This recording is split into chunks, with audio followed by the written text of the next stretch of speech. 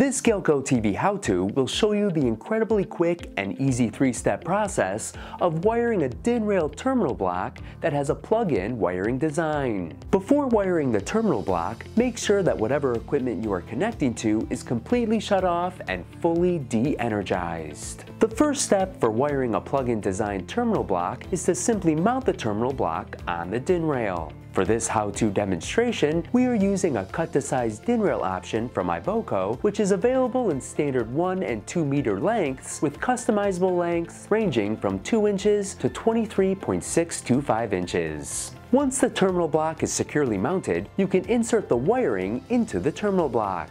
Make sure that you match the male terminals with the female ports to ensure a proper connection.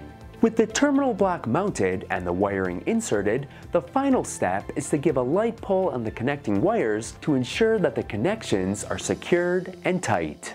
After a safe and secure connection is confirmed, you can re-energize the equipment that the terminal block is connected to, and you have just safely installed, wired, and integrated a DIN rail terminal block that has a plug-in wiring design. Interested in more how-to videos? Be sure to like and subscribe to GalcoTV so you can be notified when new videos are posted.